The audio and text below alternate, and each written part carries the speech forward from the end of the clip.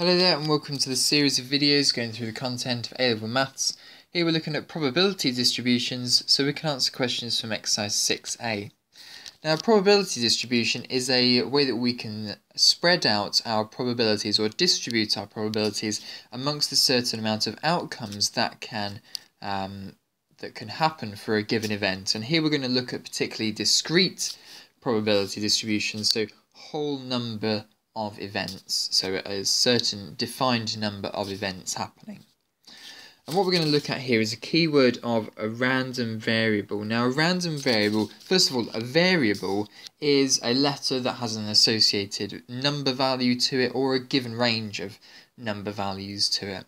A random variable is a variable whose value depends upon the outcome of a random event. So for example, say if we've got, if we roll a dice 5 times, the number of sixes rolled would be a random variable. So we'd have a certain amount of outcomes, maybe 3 sixes will appear, and that amount of sixes that appear will have a given probability attached to it. So your random variable can have multiple outcomes, and each of those outcomes will have a certain probability attached to it. Okay, so the range of values the random variable can take is usually called a sample space and is often drawn in a table, and I'll show you one of those in a second. A discrete variable can only take certain countable numerical values. So discrete meaning whole numbers, remember back to discrete data, is exactly the same word applying here. So for example, the number of people has to be a whole number. So in this chapter is going to particularly focus on discrete random variables. These are values which can only take certain numerical values, each of which can be assigned a probability. So for example, the number of times a 1 is rolled when you roll a dice 10 times. It can take certain numerical values, and each of those can be assigned a probability. Okay, so let's have a look at a question then. So our random variable for this question here, x, is the score on a fair dice when it is rolled. So in this case here, we can draw ourselves out a table of all of the different outcomes of this event and each of the probabilities for this event. So that the letter that goes on the top, that's the little x. Just pay particular attention to capital X and little x here.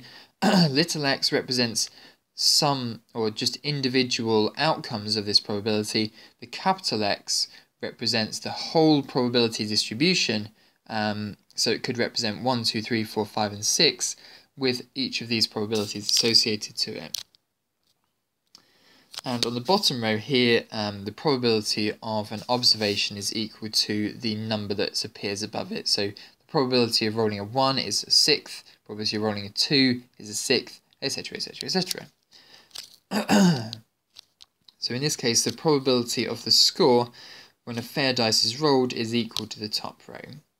Okay, so yeah, so that's what a probability random variable is. Okay, let's have a look at another slightly more complicated random variable where we have different probabilities as we go along. So 3 fair dice are tossed. Write down all the possible outcomes when the 3 heads are tossed, and then the part B will make a probability distribution out of it. So we can get heads, heads, heads, and we can get all of these different outcomes. So a random variable x, we'll call it, is defined as the number of heads when the 3 coins have been tossed. And we can write this in a table, and we'll have a look at what a probability mass function is afterwards. So the different outcomes that we can have for the number of heads that we can achieve is either 0, 1, 2, or 3. Now the probability of flipping 0 heads, there's just one of those outcomes out of 8 possible outcomes there. So it's 1 out of 8. The probability of flipping 1 head, well, we've got 1 head here, we've got 1 head here, and we've got 1 head here. So there's 3 outcomes out of the possible 8 here. So 3 out of 8. For 2, the probability of flipping 2 heads, we've got 1 here, and 1 here. So that's 3 out of 8. And then the probability of flipping 3 heads is 1 out of 8. So this is how this probability distribution will look. X is the distribution of the number of heads that are tossed out of 3 coins. Okay, let's now have a look at a probability mass function. So this summarises the data above in a slightly different way. And this is how it's going to happen. We have the probability of x equals, and then a big curvy type bracket, and we have all the possible outcomes listed like this. So the probability is equal to 1/8 when x is equal to 0 or 3 heads, and the probability is equal to 3/8 when the number of heads is equal to 1 or 2. So you've got to be familiar with both different ways of writing a probability distribution. This one here is working out your probability. What we also need on this probability distribution here is a 0 at the end for otherwise. Okay, so we need 3 points here in this case here, because we've got probability of 1/8 appearing twice, one here and one here, probability of 3/8 appearing here, and then 0 if there are any other heads we need to consider.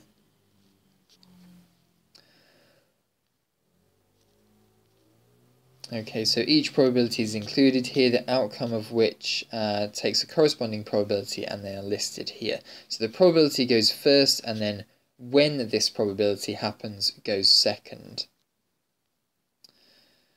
Okay, notice here, just do a little double check once you've finished any of these questions that all of your probabilities add up to 1. Okay, let's go through a slightly different question here now. A biased 4-sided dice with faces 1, 2, 3 and 4. The number on the bottom of the face is modelled as the variable x. So if you can imagine a tetrahedron with a flat base, this is what a 4-sided dice looks like. It's going to have one face here, one face here, one face on the back, and one face underneath. So 1, 2, 3 and 4, and whenever it lands, it's going to land bottom up, and whatever number's on the bottom is what we're going to take as our random variable. And the way that we assign probabilities is given by this function here.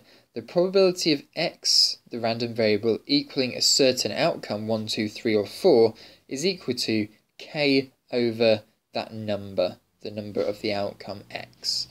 Okay, so k here is effectively a proportion type number that we're going to need to work out, and x is the number of the outcome that was on our dice before. So a good idea about starting with this is to draw out a nice little table. Great.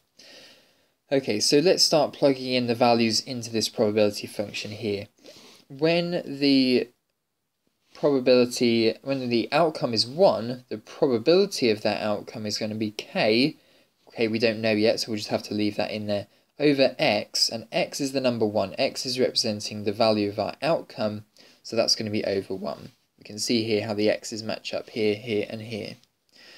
For 2, 2 is now going to be our outcome, so the probability of that's going to be k over 2. I imagine here k is probably going to be some fraction.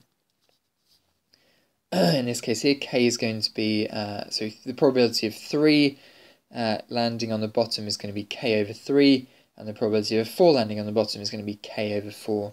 So we've noticed here that all the x numbers have appeared on the bottom of the fraction because that's how our probability distribution is defined. And to work out k, well, we know that all the probabilities must add up to equal 1. So when we add all of this together to equal 1, and we solve a little equation, we're going to get k is equal to 12 over 25. Okay, so what we need to do now is substitute this back in. So the first one's going to be k over 1, so that's 12 over 25. 12 over 25 over 2 is going to be 6 over 25. Next one's 4 over 25. Next one's going to be 3 over 25. And you can always do a double final check that that all adds up to 1. Okay. So what we need to do now is find certain probabilities given these rules that we're going to apply here. So we've got a certain number of questions here and we'll have to work out these probabilities. So the probability that our random variable comes out to be a number that's strictly greater than 2, well, any of the values strictly greater than 2 could equal 3 or 4, so combining these two probabilities together, we get 7 out of 25. For the probability that our outcome is in between 1 and 4 but not including 1 and 4, that can only be 2 and 3. So add together those probabilities and we get 10 over 25. For part 3, find the probability that our outcome is greater than 4 but not including 4. Well, there's no outcomes that are greater than 4, so that is equal to 0. Okay, so when you see this capital X here, think about the outcome that is these certain values here. Yeah, that's what a random variable is. It defines the number of outcomes that can happen and gives an associated probability to all of those different outcomes. Right, final question before you have a go at one yourself then. So the spinner below is spun until it lands on a red, and it's spun 4 times in total. Or until it's spun 4 times in total. Find the probability distribution of the random variable s, the number of times the spinner is spun.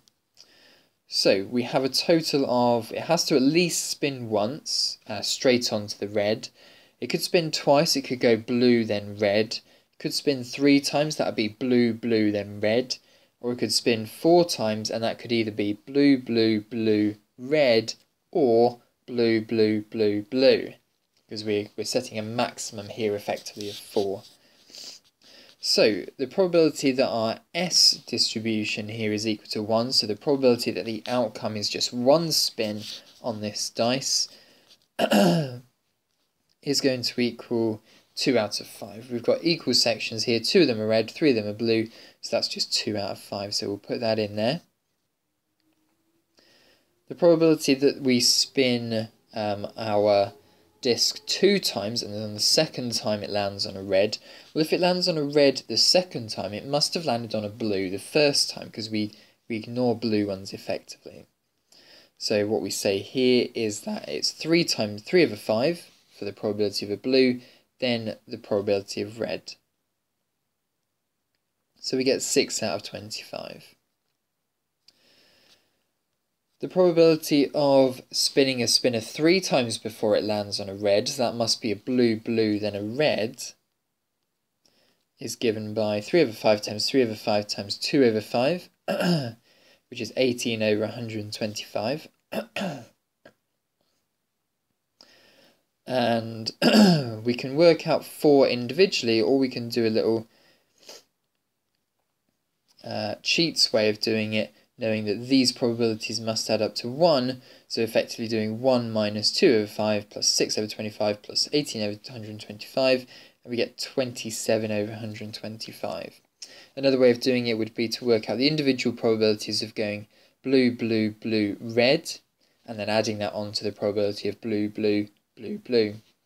So part of these questions here is deciphering what they're asking for us to do. So do take your time in thinking about what's the situation here, can I visualize it, can I conduct an experiment of my own on it, and if it makes sense then start having a go at the question. Alright then, so your turn to have a go at these two here then. Just to highlight this one here for you, a discrete uniform distribution here is when all of the probabilities are equal, no matter what number, no matter what outcome you have. A uniform distribution is when everything's the same. A bit like school uniform, everyone's the same. Uniform distribution is all the probabilities the same. Alright then, that's your little tip for question 9. Pause the video and have a go at this question.